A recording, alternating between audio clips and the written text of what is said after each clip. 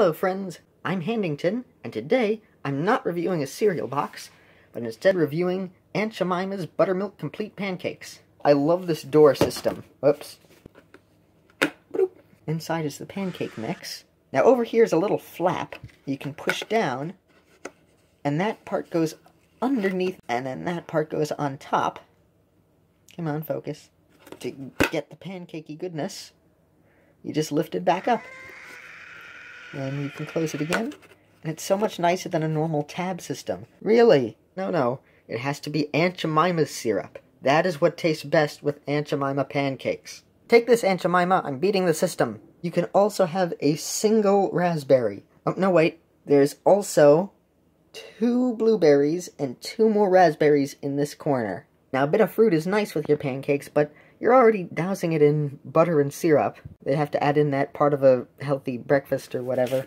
Because as we all know, you can get into the pinnacle of health by eating 3 raspberries and 2 blueberries. It's pancake and waffle mix. It's the complete version, but it says to just add water for pancakes. Why can't you add in oil to the pancakes? I guess the oil helps it to not stick in the waffle iron as much, because all you have to do for the pancakes is only add water, and it'll be just fine. But you could do whatever for both of them. They're both pretty similar. Now, I like the artwork on the box here. It's a really nice looking style. Try making breakfast for dinner. They call it Brinner. If you use anything but Aunt Jemima, it cannot be completed. You also need an entire package of bacon, 7 eggs, 7 slices of cheddar cheese to make 7 to 8 sandwiches?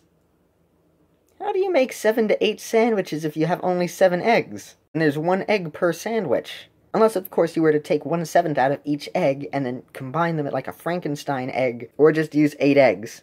Anyway, that's all I've got. If you like what I do, don't be shy to give a thumbs up. Have a pleasant day, everyone, and this is Handington, signing off. Bye!